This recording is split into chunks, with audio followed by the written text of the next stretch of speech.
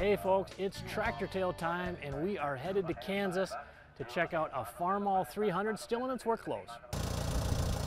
This old 300 I bought up north of town here about 20 miles, and it's a little bit newer in the age. I'm not sure, it's in the 53, 55 range, somewhere in there.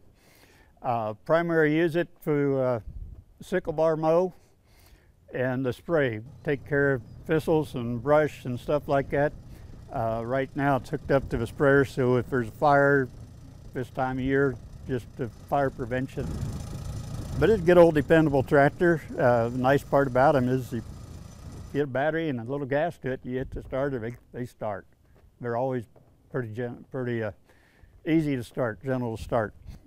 Just a plain old 5-speed and does not have independent power takeoff. Mowing's fine, but you don't want to do a lot of heavy PTO work with it.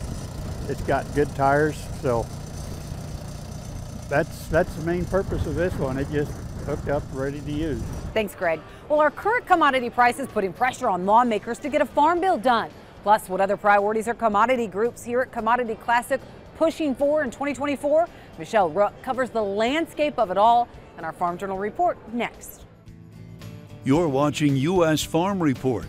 Trusted, timely, tradition.